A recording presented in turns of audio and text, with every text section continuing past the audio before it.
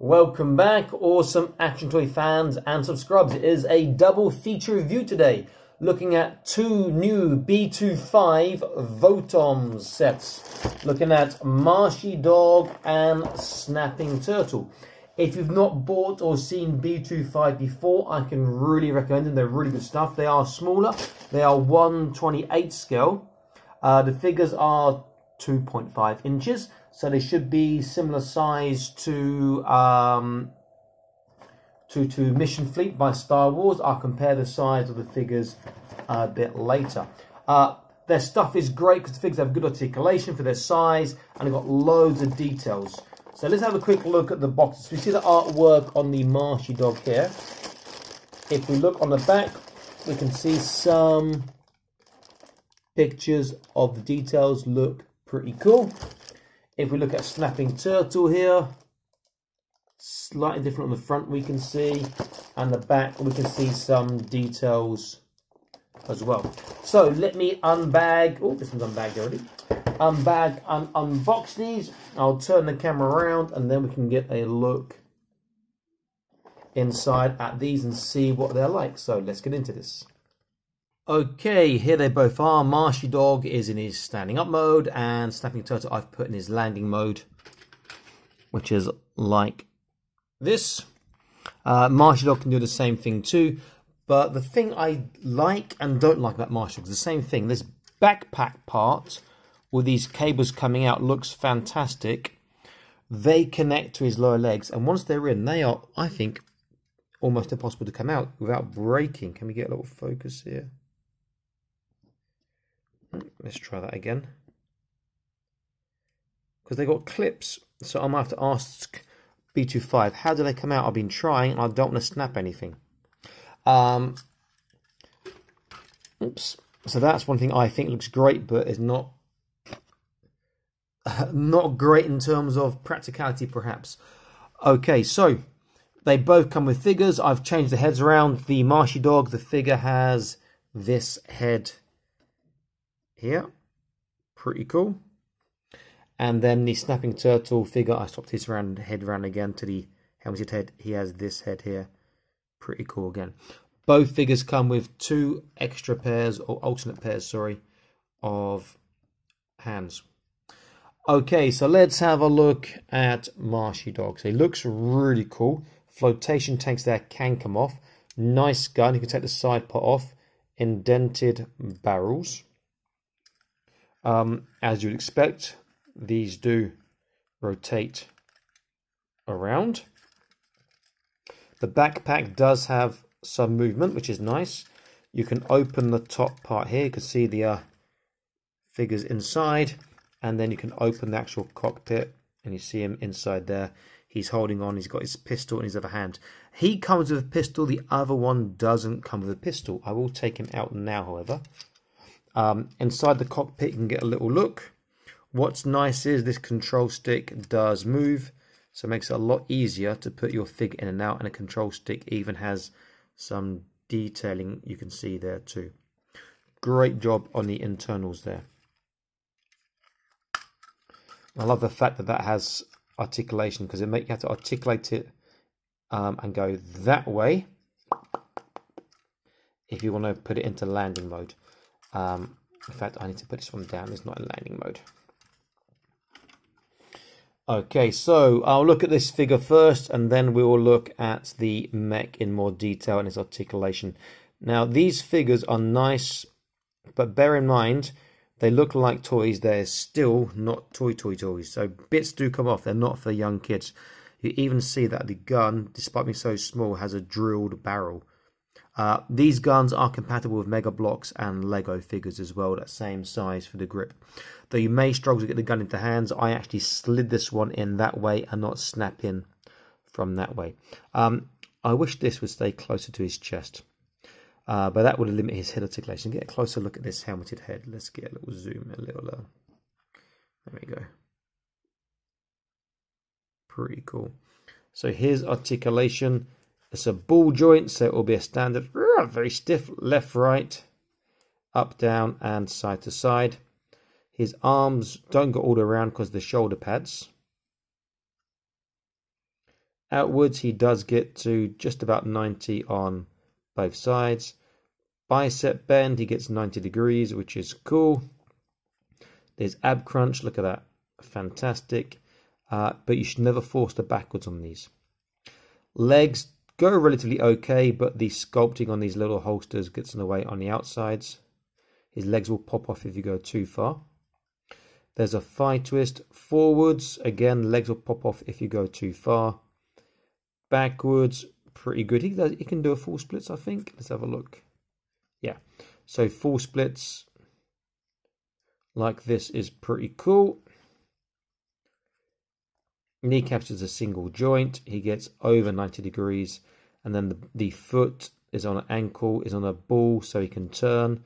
It's a little bit stiff.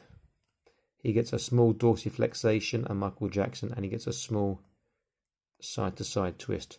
But he looks really, really quite cool, and they can do quite dynamic posing. But this head is a little stiff because it's new. Stiffer than his hands. And you see how he scales to his mech. He is about half the size, or slightly smaller than half the size of his mech there. Looks really cool. In fact, I'll look at both the figures. No, I'll look at the mech first, then I'll come back to the other figure. Okay, so the mech looks really good. There's loads of articulation points. So these are the things. These things do circle, go around on the outside. They do come with other ones which are a bit more spiky. You can change it over if you want. Lots of these parts can be taken off, and you can interchange with the other Votoms or the acid rainbow stuff that B2Five make too. So this scope part does go around for the three areas. You saw that this opens. The cockpit also obviously opens, so you can put the pilot in and out. I showed you the articulation on this part here. The armor comes up, which means his arms go all the way around and will go very far up, even higher if you take that off. His bicep bend is amazing because it's a double joint. Look at that. Very good. Wrist is on a ball. The armor moves. You have articulation in the fingers. So you have 3 fingers articulated. This finger separate articulation. And the thumb is locked, I think. There's a little notch here. That's where the guns slot into. Then you close the fingers. You can see on this side here. They hold it really well. And there's a bicep twist too. The gun does look pretty cool. The flotation tanks come off, but be careful, you might pull off the side armor here, which goes down afterwards. They're a nice feature, but they just really impede the articulation a lot. Put that down and I can get his arms down there. You see how the shoulder has that extra movement there? Great articulation. Hips, let's put this part up. Let's put this part up as well. And he will go to a full splits, but these wires at the back aren't too keen on that. And those are not easy to come out. It's going to really affect his... Let me take that off and go down. There we go. So forwards, he'll go forwards, backwards, and this is going to be really awkward doing that at the same time with the wires in. He does go backwards. He'll get to near enough a full splits without these wires in. Let's get his legs down a bit. He has a double kneecap. So he'll go really tight again. These get in the way and they look like going to snap, which is making me not feel very happy. Ankles, the armor does move here, so you get extra articulation. The feet pop down and they're on a ball and they turn and they do pop back up again.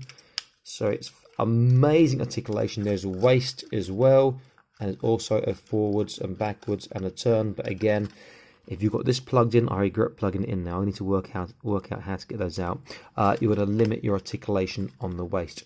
Really, really good articulation on these. They are absolutely fantastic. I highly recommend the B2Five stuff.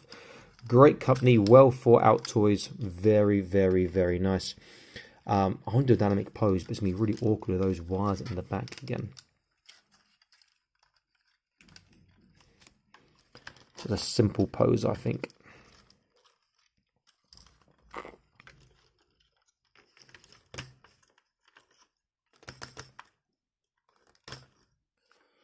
Very, very easy to pose your figures. Very, very nicely. In fact, let me get the guy set up. I'll swap his head around because that little rebreathing part doesn't sit flush to his chest. It looks a bit strange. So I'll put his standard head on. The head he comes with in the box back on. Okay. Will he stand up for me? Come on. And there we go. Great looking figure and a great looking mech. Okay, let me move this to one side so it's not in our way. I'll keep the other little orange bits there for now. Now, let me move them all out of the way for now, including his alternate pairs of hands. So the other one, this is in landing mode,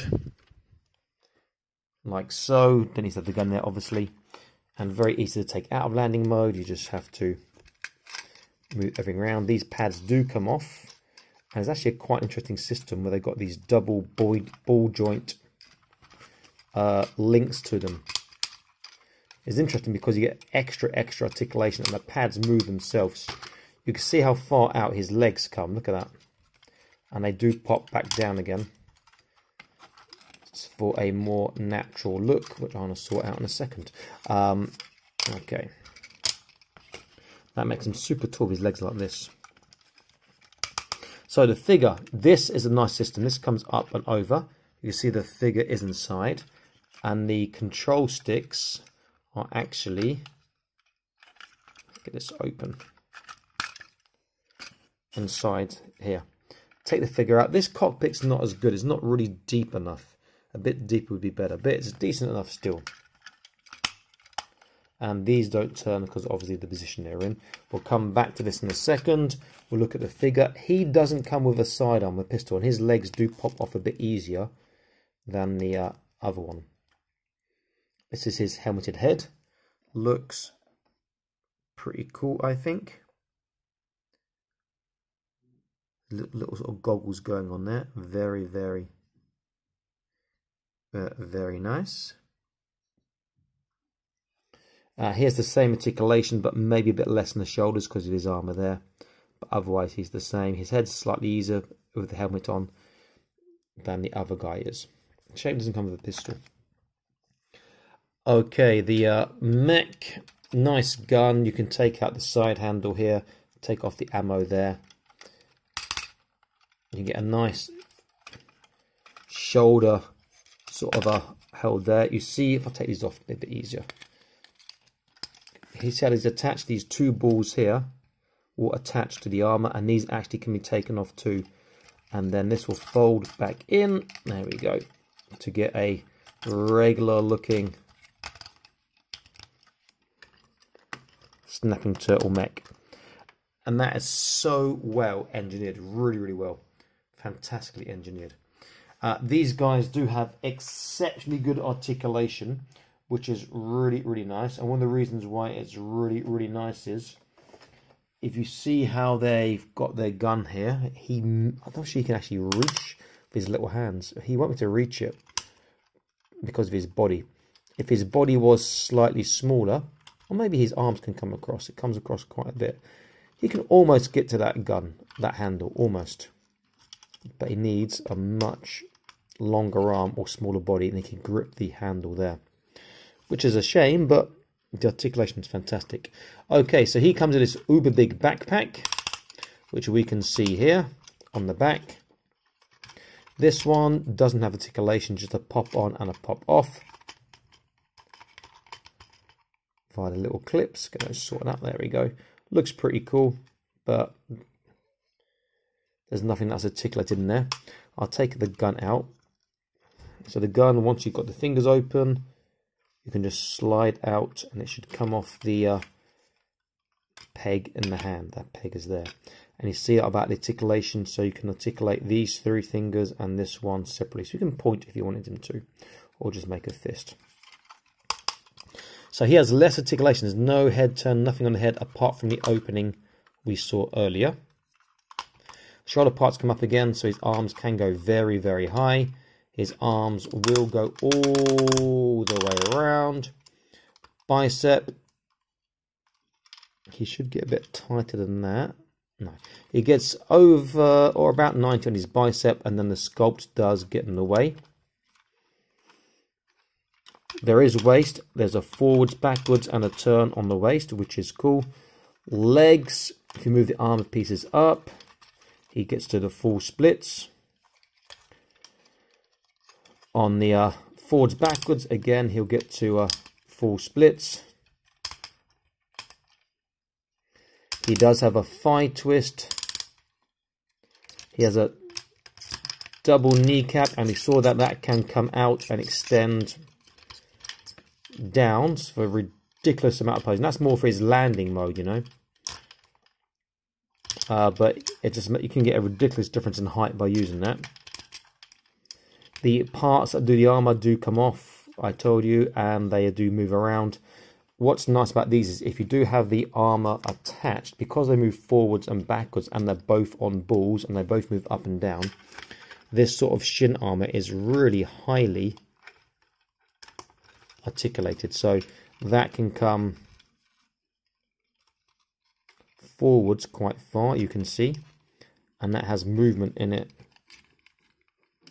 as well, which will really help if you've got that armor on him. Very, very nice looking mechs. I like them both a lot. But then again, I like all the B2Five stuff. The next release they've got, it will be Robotech. Is it Robotech? Yeah, I think it's Robotech they have, or Macross, but I think it's Robotech they have next. And then after that, they'll go back to Acid Rain World. So I'm hoping for some manga goodness from them, because they have showed some prototypes before. Okay, so which one do I prefer out of these two mechs? I prefer Marshydog, except for I can't figure out yet how to detach these damn wires or these damn cables, whatever, from his feet. That's easy enough to take that out. But these that clip inside, I can see the top of the clip there, but I can't see the bottom of the clip, which is, though I pull, I'm probably going to break something. So I'll probably send them a message, say, is there a certain way? You can see that the plastic is already stressing. There's a little white mark there. Is there any certain way to take these out? I need to find that out. So I think he looks slightly better, but they're both really, really cool. I'll put some links into the videos to the other Votom stuff they've done already, which is all great stuff as well. And what I'll do now is I will compare the figures to the Star Wars Mission Fleet, which I haven't opened yet. So here we have Star Wars Mission Fleet figures, and they're supposed to be 2.5 inch. This is the Bad Batch. So if I get my one of my Votom's figures here, get him upright, let's have a look. Yeah, pose. He looks bigger, but around he's in front, he's actually almost perfect scale. I'll put him next to there. They pose fantastically well. I would suspect that the Votoms have, the B2Five have better articulation. They've got the thigh turn, legs go outwards as well. But they can work in the same verse and use the same vehicles pretty much. So that's pretty cool. So we've got two fantastic sets here. I think B2Five are knocking out the park with their stuff. They do have weathering in speech marks. So if you look on the top here, it's got that brown mark. That's their weathering. Basically, it's just paint added in the process, or colouring added in the process. But I have seen some people online weather their Acid Rain B2Five stuff with, you know, proper weathering effect, and it looks fantastic. So it's something you can do if you've got the time and the patience as well. Great sets, good stuff by B2Five, and I do recommend these stuff. Thanks for watching. Please subscribe, click on notification icons, up-to-date latest news, reviews, videos, etc. I'll be back soon with more awesome actual video reviews for you guys. Stay happy, keep collecting. Bye-bye.